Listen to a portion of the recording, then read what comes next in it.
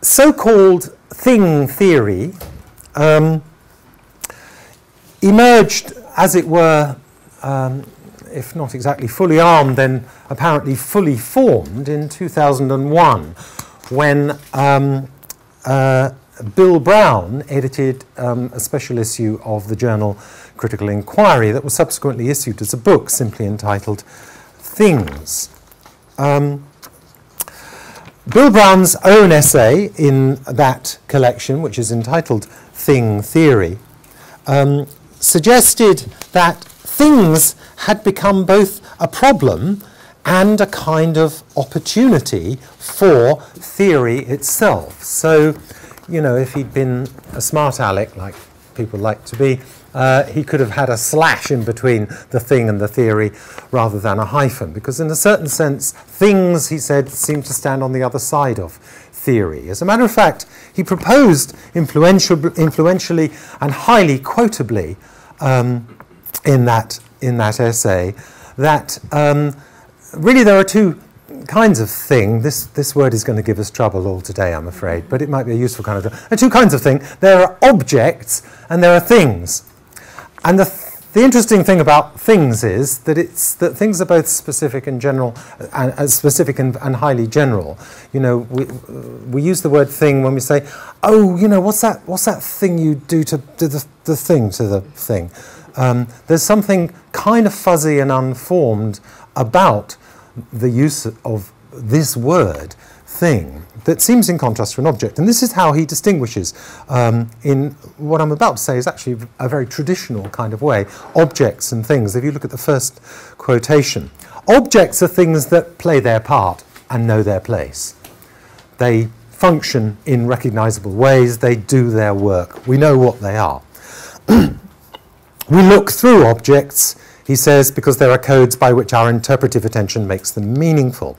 A thing, in contrast, can hardly function as a window. We begin to confront the thingness of objects when they stop working for us, when the drill breaks, when the car stalls, when the windows get filthy, so on. He's recalling here a very famous point that Heidegger makes at the beginning of his Being and Time in writing about the kind of stuff, another word that will be around a lot today, that he calls Zeug. In German, Zeug is sort of gear or equipment or kit, stuff for doing stuff with, Zeug, often translated as equipment. And Heidegger says we only confront the objectness of stuff when it starts breaking down, when it stops working. That we only get a sense of the hammeriness of the hammer when the head flies off, or it, you know, whatever. Actually, not much can happen to a hammer. How does a hammer stop working? But anyway, and this is a very, very powerful notion, and completely untrue, actually, in my view. There are all kinds of operations involved in which we are fully aware of the thingness of things as we're using them. And in fact, there's a whole class of objects in which I've been particularly interested recently because I've been trying to write about sport, in which the very awareness of the thinginess of the thing that we're using is what the sport is about. In a certain sense, you can say that the game of tennis is about trying to understand the range, the play, as we might say, of possible uses and possible engagements and interactions that you can have with this particular kind of object, with this other particular rounder, fuzzier kind of object.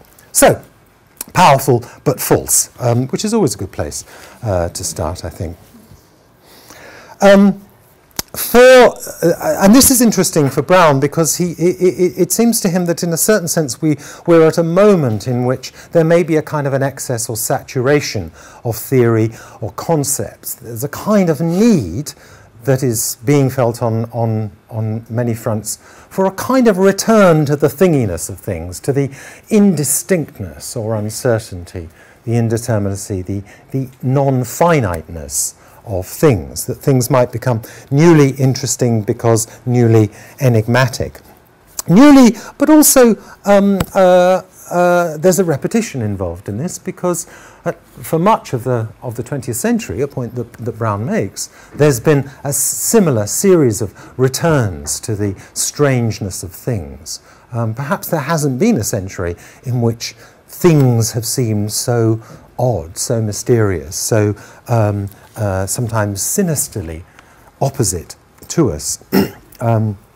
And also, for that reason, perhaps full of opportunity, William Carlos Williams, in his poem A Sort of Song, offers the formula, no ideas but in things. And there might be other moments one might look at. One might think about the salience of objects in surrealism, in the work of a writer like Francis Ponge, writing in the 1940s and 50s, or in Chosism, as it was called, works of Alain Robbe-Grillet with their extraordinary fascination with objects and attempts to get away from every possible kind of subjectivity. Just as a kind of guiding principle, I'd like to propose that we can see over the century a kind of move from a mood of melancholy and menace in relation to things to a kind of enchantment, a kind of reaccommodation to the world of things. Somehow the world of things represents a different kind of problem and opportunity. Why might things have become newly interesting to us? Well, one explanation, I think by now rather a corny one, rather a fatigued one, is that we are just surrounded and assailed by so many different kinds of things. You know, we are surrounded by consumer objects in more abundance than ever before. Another context for this concern or fascination with things might be the fact that that things seem to be changing their nature, that many of the things with which we are surrounded and which we ourselves surround, or which we wear or ingest, or, you know, the prepositions aren't quite clear anymore, are objects that seem to be dematerializing us. I mean, many of the objects, the physical things that we have that weigh us down, are things that actually seem to decorporealize us. They make it possible for us to be in touch with in lots of different places at once. So the virtualizing effect of objects seems to be something new. And I suppose the third context is the question of our relation more broadly to non-human things, to the non-human things of the world, and the growth of a kind of an ecological consciousness, I think, is often at work. All of these things might come usefully to be illuminated just a bit in the next 20-25 minutes. But before we get there, I mean, I'd like just to dwell a little bit on my own particular preoccupation with things, and that is to say, their work in thought. It's not a simple thing to think about a thing, because human beings don't know what thinking is. I mean, thinking is not an object that you can put on a table and look at, although we have lots of ways in which we like to try to do that. We do like to have a kind of an image or an objectified form for our thinking itself. Sometimes literary forms can seem to correspond or approximate to those objectified forms of the act of thought itself. So I suggested you might read a piece that I wrote about that's called Thinking Things, and in a sense that was a response to a strong current of thinking about things that I just want briefly to draw attention to. The way into it is probably through the quotation from Jacques Lacan that I've given you as number 2.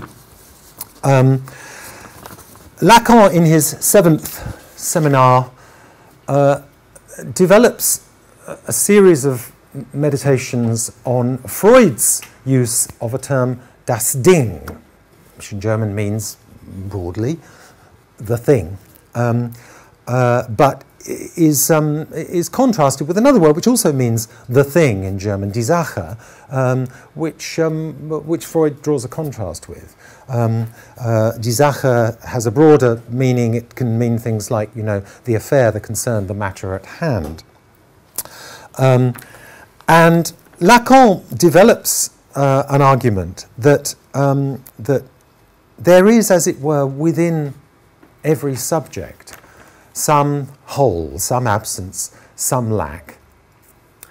And that lack is a kind of a thing that you can never get hold of, but it's a kind of a black hole that organizes everything around it. That is das Ding. It's a thing that has all the forcefulness, all the sort of salience and gravitational pull of a thing, but it sort of isn't there. That's the point about it. This is why, dipping into this quotation number 2, he can say, Das Ding is that which I will call the beyond of the signified. The thing is the thing that language can't get hold of. A very, very, very ancient and traditional way of thinking about objects, objects as things that language can't grasp. The thing is not nothing, but literally is not. It's characterized by its absence, its strangeness. Now, in this, he's reflecting on an essay by Heidegger, which is called Das Ding, which is about not in fact a vase, as Lacan here says, but a pot, an earthenware pot. And the thing that interests Heidegger in this is that the pot is hollow.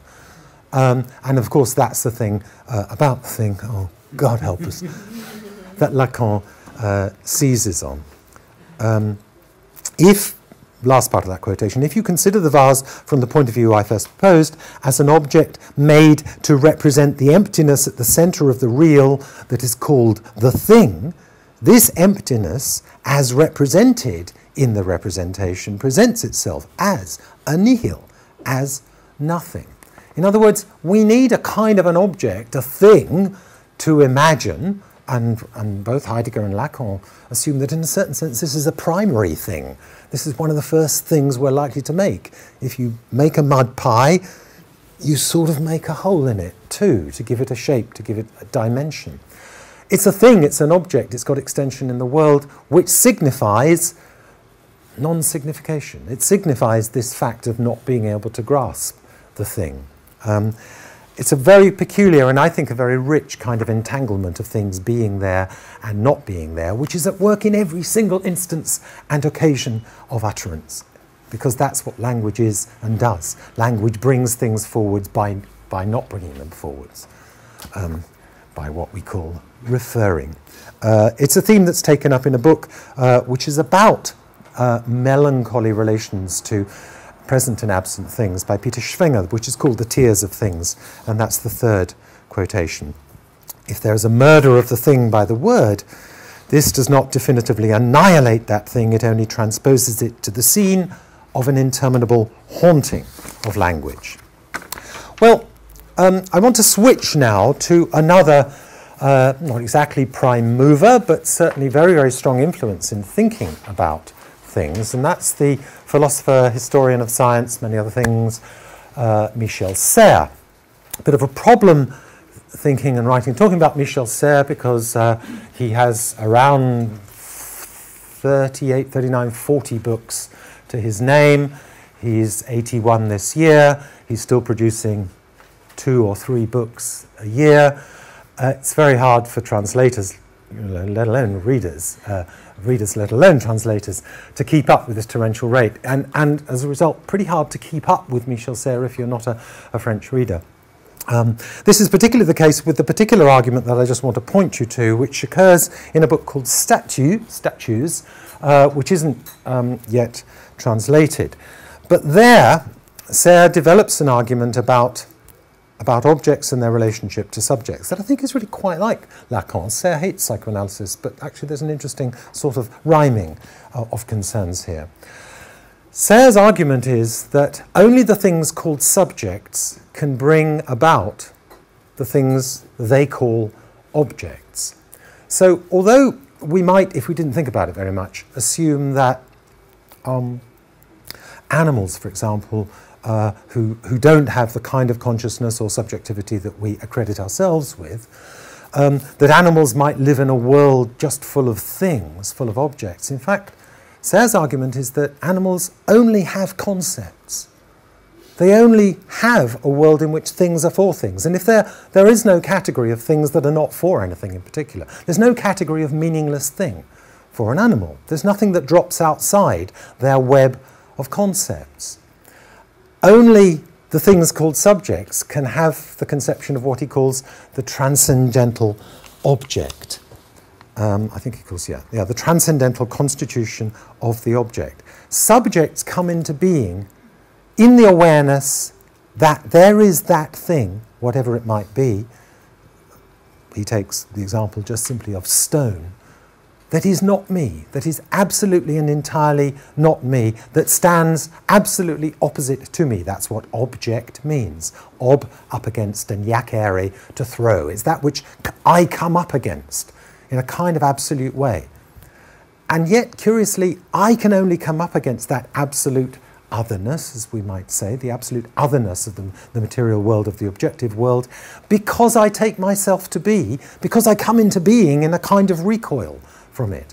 So the object and the subject are forged, as it were, at that moment, or in his formulation. It's a kind of a primal spiral. I imagine, he says, end of the first paragraph, at the origin, a rapid vortex in which the transcendental constitution of the object by the subject grows, just like, in the other direction, the symmetrical constitution of the subject by the object, in dizzying semicycles endlessly renewed.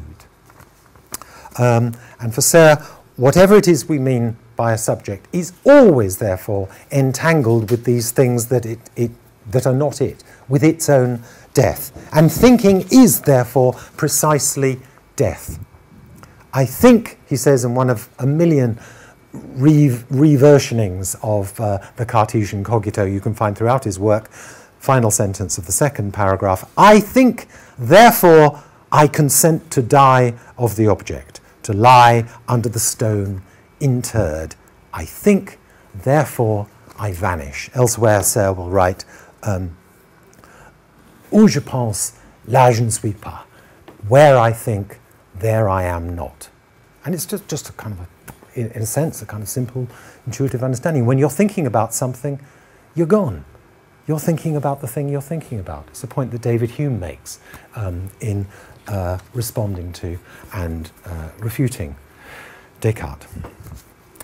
Serre develops in a number of other works, but principally in a book called The Parasite, which thankfully is translated, a notion of that work of constitution collectivized. What happens when these objects that form subjects start to be exchanged, start to be held in common by subjects held in common? What happens when objects begin to work in and on collectivity? You get what are called quasi-objects in Serre's work. It's a term that is taken up by Bruno Latour, and probably most people know it because of the way in which it's been used by Bruno Latour. It has its origin in Serre's writing in this book in 1980, I think, in the French. And Serre invites us to think of a quasi-object as being like an object in a game, perhaps not so much like my tennis racket, but he talks about the fourré, which is a kind of a little kind of very thing in a game rather like Hunt the Slipper, which is rapidly transferred, or think of Pass the Parcel, or a game of rugby. Says a great rugby fan, the fact that this is a game where, when it's being played, interestingly, the game is in, the ball is in rapid motion, and the motion of the ball is everything.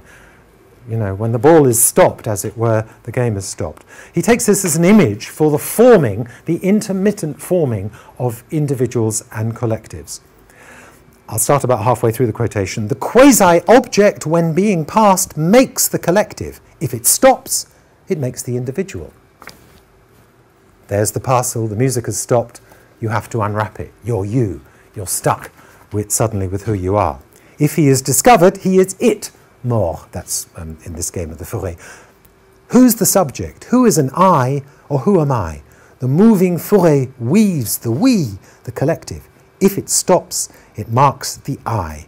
The quasi-object that is a marker of the subject is an astonishing constructor of intersubjectivity. That phrase itself, it seems to me, might be regarded as generative of a vast amount of work that's begun to be conducted in the last few decades across a large number of disciplines. Not least work encouraged by the example of Bruno Latour, who I've just mentioned. If you don't know anything about Michel Serres, the best way into his work is in a series of conversations that Serres had with Bruno Latour, which was published under the title Conversations on Science, Culture and Time in the English translation in 1996, I think. It's a wonderful review of the whole of Serres' work up to that point. Unfortunately, it was 16 years and therefore 20 books or so ago for Serres, but it gets you halfway through very, very quickly and efficiently. And clearly makes it clear, I think, in what sense Latour sees Serres' work as important, not to say indispensable. Bruno Latour, somewhat, I think, to his irritation, is often cited as the leading exponent of something called actor network theory, which doesn't really operate anymore. Most of the people who are identified with actor network theory, which I'll characterize briefly in just a moment, would no longer say that that's what they do. If you want an account of actor network theory, well, it's not the best account you could have, but you might want to look at Bruno Latour's recent book. It's on the reading list, Reassembling the Social, An Introduction to Actor Network Theory. It's a bit of a joke, really, because it isn't really an introduction. It's more of an au revoir or farewell to actor network theory.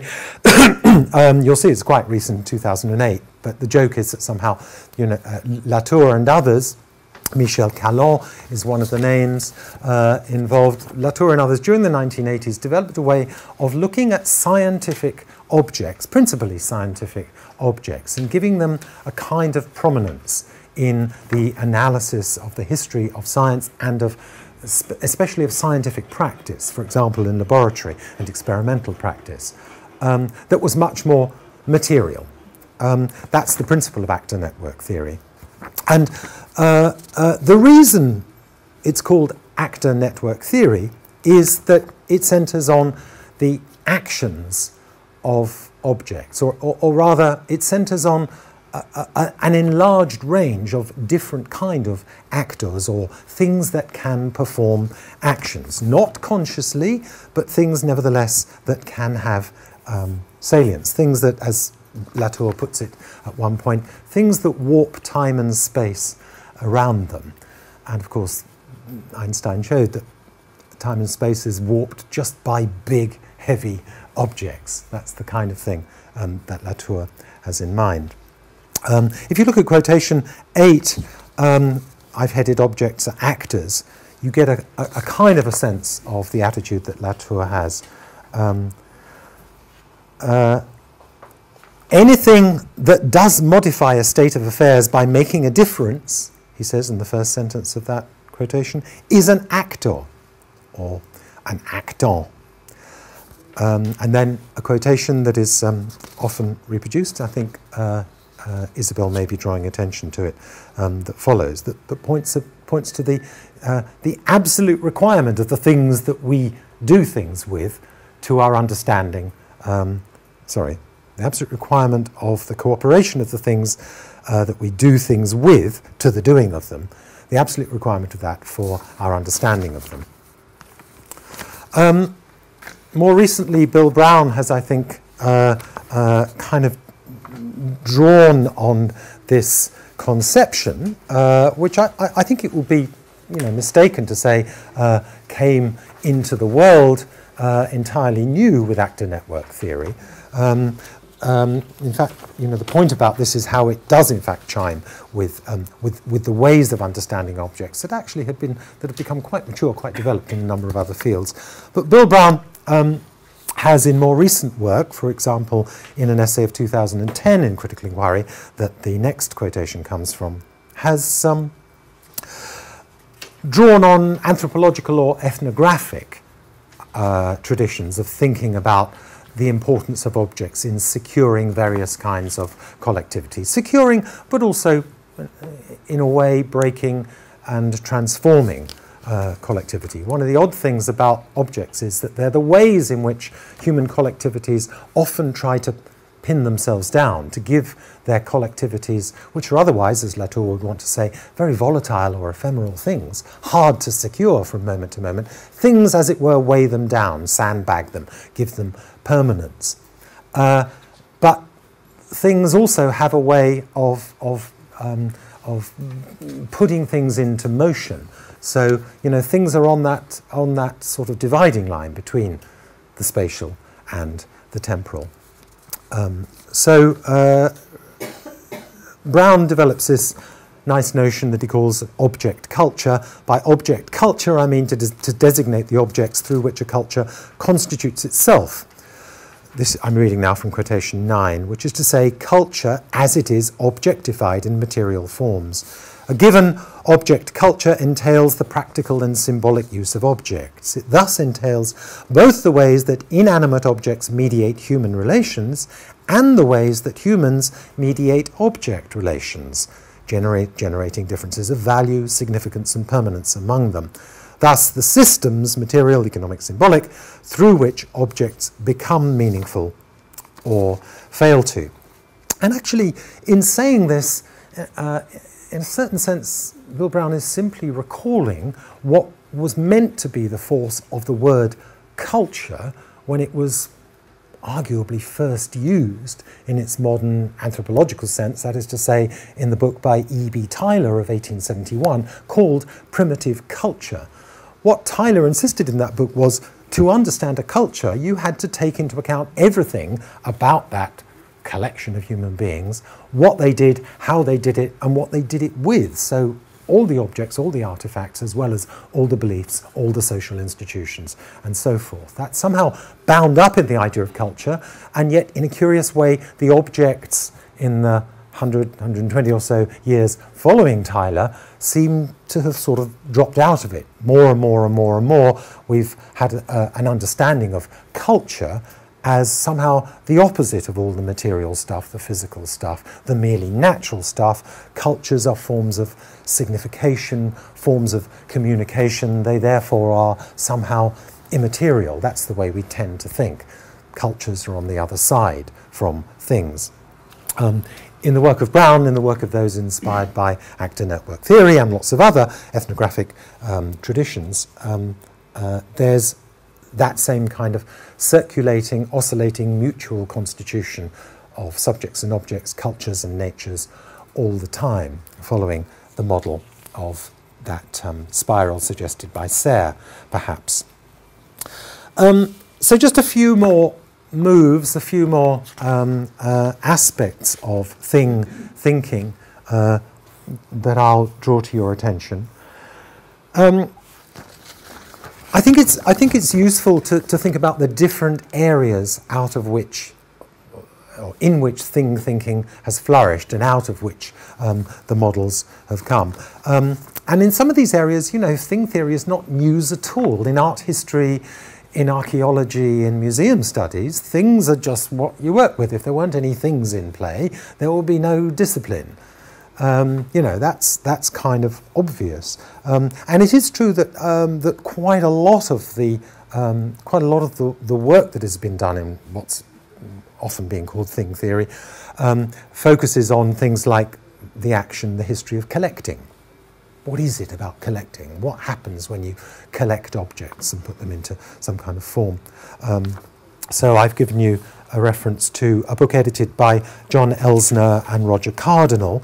Unaccountably, Elsner comes after Plots in my alphabetical system, somewhat Borgesian arrangement that I've adopted. But their book is called Cultures of Collecting. It's not brand new, but it does give you a sense of how some of these questions resonate within the study of collection. I've mentioned the science and technology studies that was characteristic of actor network theory.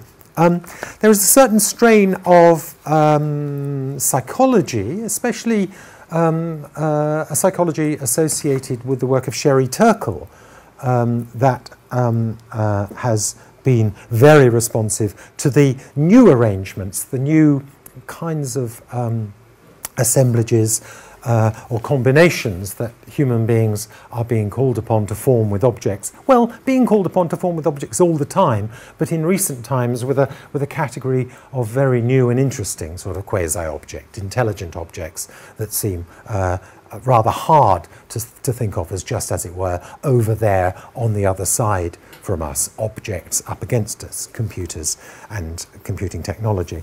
The first significant book of Sherry Turkle's was called Life on the Screen from 1995, subtitled Identity in the Age of the Internet. And it really was just, she went and asked a lot of people, a lot of children, just what they thought about their computers.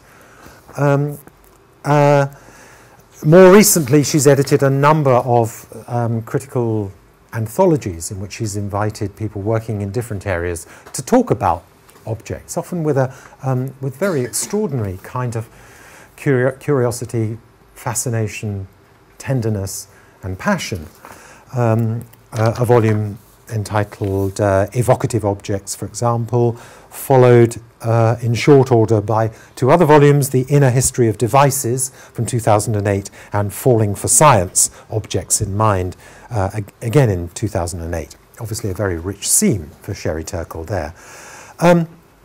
Anthropology and ethnography has also, as I've suggested, had a strong involvement or investment with the place of objects in human collective life. In the work of local boy Daniel Miller from University College over there, we find a very, very rich and energetic expatiation on the ways in which human beings, and he sort of wants to say all human beings, differently in different ways, but really all human beings in all imaginable and actual circumstances, form their lives through their relations with things. In a book called The Comfort of Things, he went to a street in South London and just knocked on a lot of doors.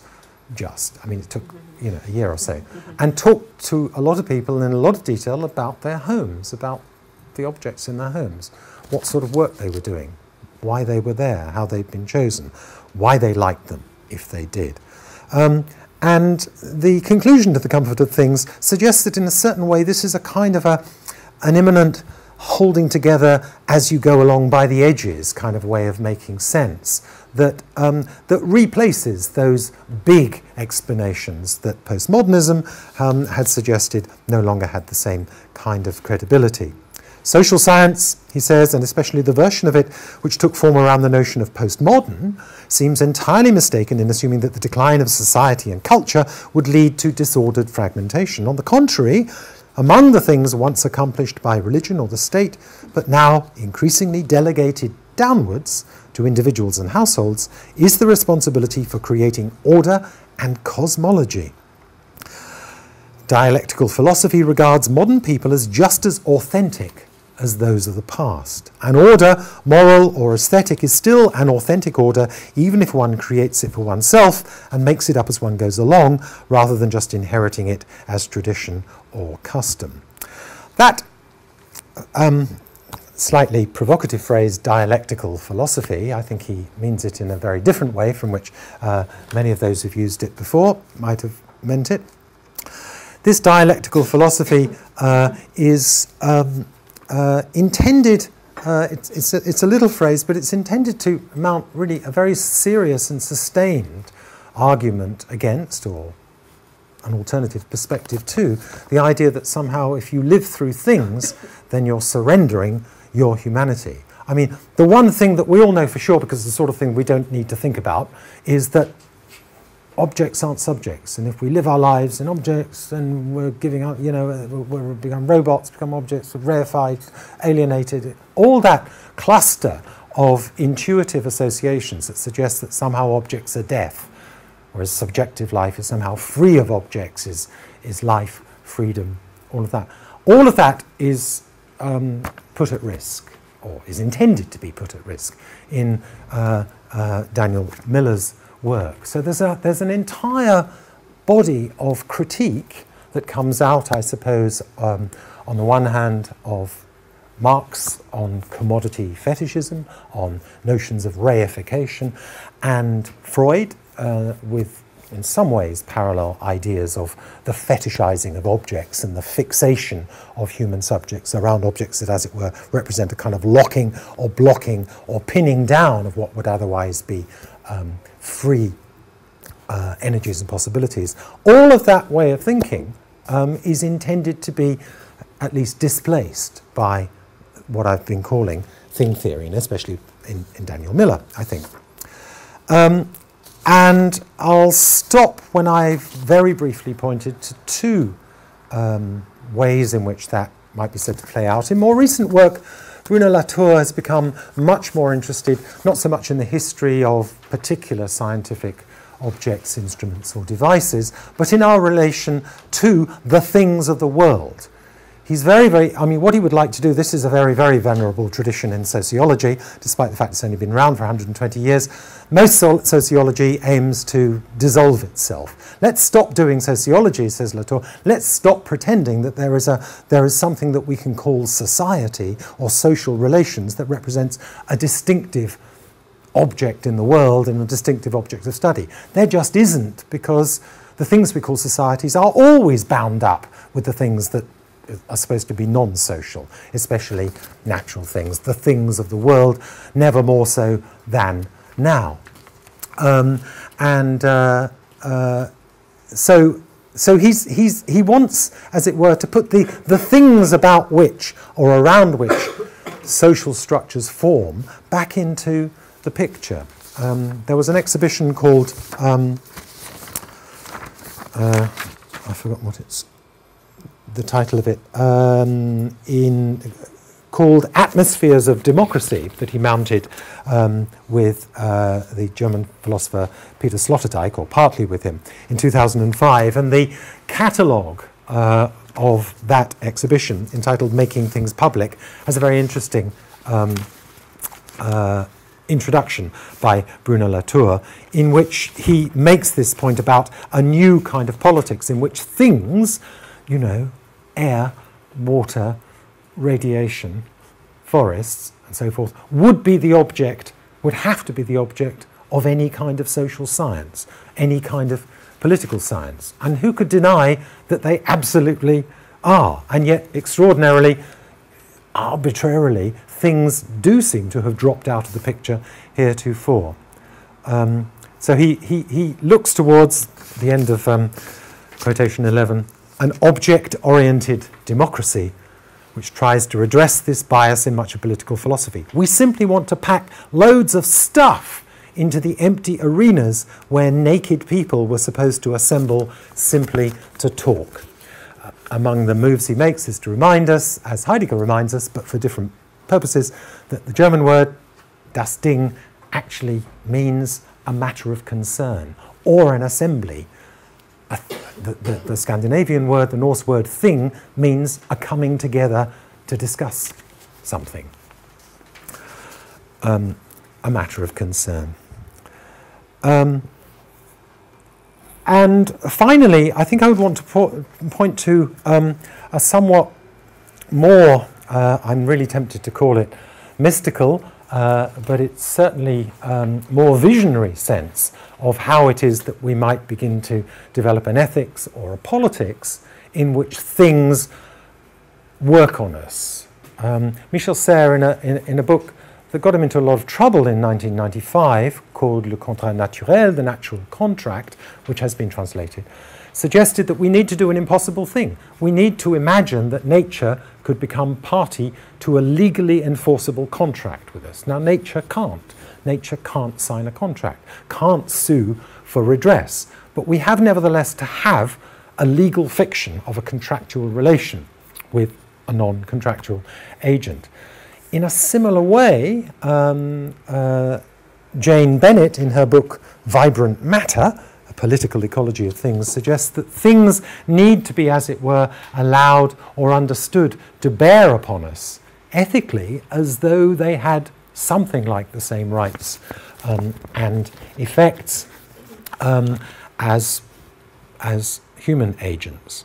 The notion of thing power, and I'm going to end, I think, just by quoting a couple of sentences here. The notion of thing power aims to attend to the it as an acton, I will try, impossibly, to name the moment of independence from subjectivity possessed by things, a moment that must be there, since things do in fact affect other bodies, enhancing or weakening their power. I will try, last sentence, to give force to a vitality intrinsic to materiality, in the process absolving matter from its long history of attachment to automatism or mechanism. Since I do have 30 seconds left, I might as well introduce Spinoza at this point. Well,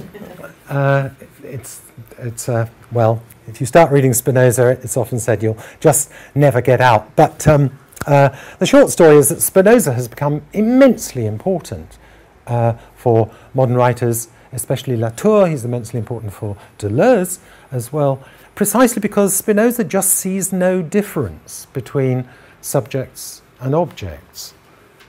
There are just things that have effects. There are things that affect other things.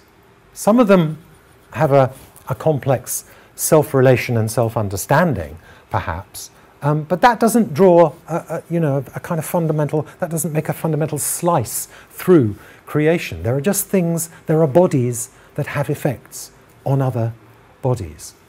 That immanentism, that refusal of splits or levels, is what can result in some of the more impassioned pleas on behalf of things that we find exemplified in Jane Bennett's work. So I'm going to stop. We have no way of showing you anything yet, but I'm going to move straight on because I want us to have the whole of the afternoon just for you to talk to us and among yourselves. So if you have a question, write it down and save it up, and we'll move straight on so that we can get to lunch in a seasonable way.